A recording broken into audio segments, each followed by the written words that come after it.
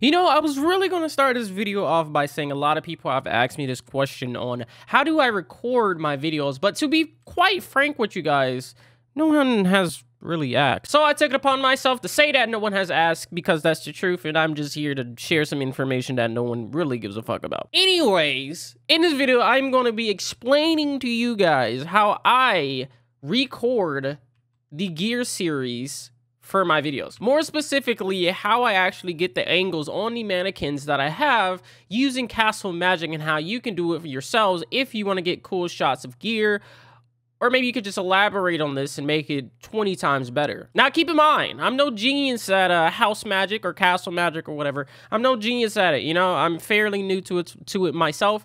And this whole process took me a few days to complete. So, you know, it's probably not the best. You could probably do 1,000 times better than me. But this is just how I get things done, and I just wanted to share it to the community. If you guys don't know what housing magic is, housing magic allows you to do a lot of creative things within Wizard 101, within your castle, your house, you know, moving objects, zooming into objects. You could do a lot. You could do a lot with Castle Magic. And what I'm about to show you is just a bare minimum that you can do. There's a bunch that you can do with Castle Magic that I don't even know how to get into.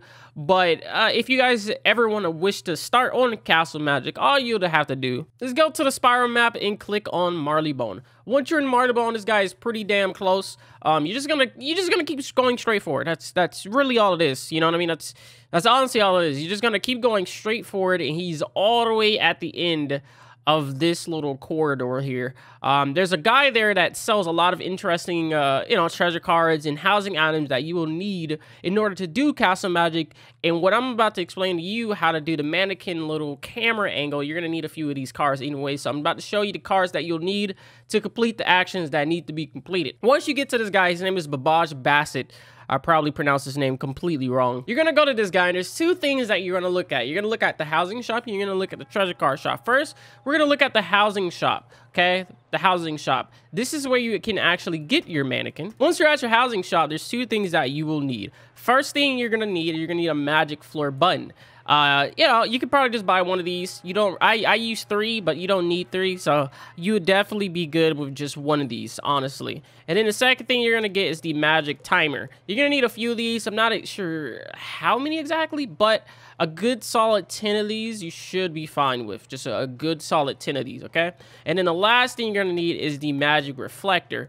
A good one of these and you should be straight. Once you get that, you're going to go ahead and close out of that, go to the treasure card shop, and we're going to get the rotating 45-degree. It doesn't matter if it's counterclockwise or clockwise. You're just going to get a few of these. I'd say a good 10 should be nice. Once you get a good 10 of the 45-degree turning, you're going to also want to pick up an active reflector, and you're also going to want to pick up one of these growing objects. Oh, that's the moving one. Well, one of the growing objects. Where is it? It's somewhere.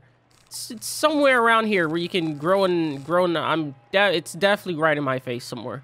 It's right in my face. Here it is. Okay, I'm completely blind. But you're gonna get a few of these as well. I'd say like a nice solid 5 of these, and you should be good.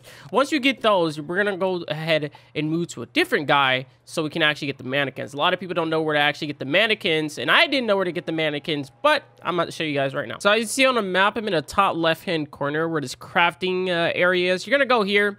You're gonna talk to the dude over here, Campbell Hudson. And I lied. You're going to talk to the female over here, and we're going to go to the furniture section, and we're going to go to the other furniture section. But there's 2 mannequins here. You have the female mannequin, you have the male mannequin. It doesn't really matter which one you get, but I usually just rock all female characters, so I usually just have the female mannequin. Those are what you're going to need to actually craft this. You're just going to get those recipes, go to your housing crafting station, craft it, and you should be straight. You can also transfer this to other characters, so keep that in mind. You can craft it on one character, move it to another, and you should be good to go. Once you have all those items, just go back to your house, and we can go ahead and set everything up. So this is my house. It's a studio in progress where I am going to be recording a lot of the, you know, Rare Gear series. And this is my setup. I have 2 mannequins here. One is a male, one is a female. And there's a few buttons on the floor and a lever. This lever pretty much stops the rotation of the mannequin. You know, it doesn't, you know, it might take a while for it to actually stop, but the purpose of this lever is to stop the rotation of the mannequin nevertheless. You don't really need this, you know, as you can see it stop. You don't really need this, so we're not going to be covering how to actually stop the mannequin. We're just going to be covering how to grow the mannequin, rotate the mannequin, and what these buttons do. These buttons allow me to teleport in the air, and then I could just take a nice little screenshot or whatever I need of the mannequin once it actually has the gear on. These other buttons do pretty much the exact same thing. Now, here's the magic, as you can see. So I have the mannequin here. He's just here, right? These blue squares up here are directly correlated to the button. So if I click on this button and I go to Castle Magic, basically it teleports the nearest player to the target. That's another card that I forgot. You're gonna have to get that from the card guy, the treasure card guy, but you're gonna need that.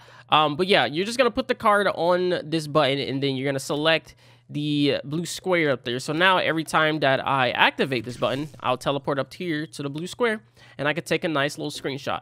And that pretty much repeats on the other two buttons as well. Now, when it comes to the rotation and it comes to the growing, we have one of the reflectors and we have 3 of the squares here. The first square grows an object by 25%. Now this repeats, so if I go to magic item options, you see it repeats. So it will repeat every 1 second and it'll grow the object by 25% every 1 second.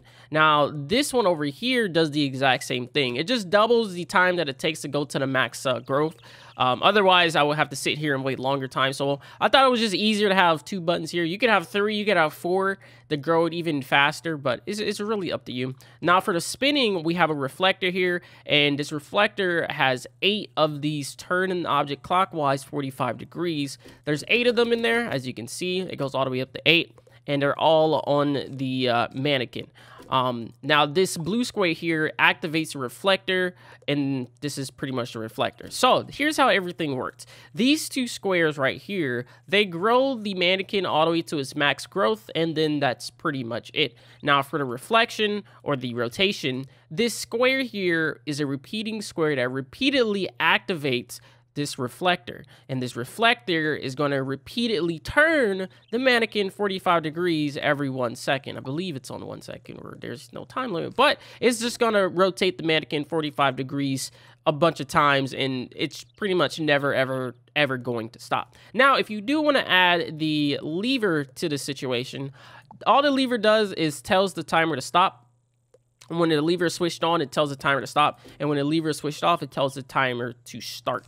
And this is the timer. So it'll pretty much just turn this off and on. And this controls this, which will pretty much just turn this off and on.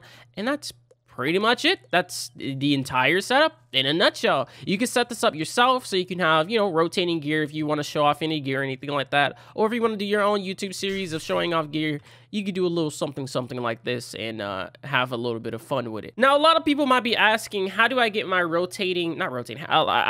do I get my transparent background on the actual image itself? Now, that is done with Reshade. If you guys don't know Reshade, I did a good tutorial a while back on it on Wizard 101. Link to that video will be in the description if you guys want to learn how to set that up. But Reshade basically changes the way that your game looks. And inside of this app, or inside of this, I don't know, this thing on my computer that's affecting Wizard 101. Inside of that, I can have a nice green screen effect. So if I press tab here, as you can see, I have a nice green screen effect on the actual mannequin, but we want it on the background. So if I open up the little what do you call this screen thing? I don't know what you call it, but this little screen thing, as you can see, I have chroma key right here. Now if I activate that and I change it from foreground to background, boom, now we have a transparent background. And then I can edit the threshold a little bit so I can actually see the head of the mannequin just a little bit, just a tad, and then there we go.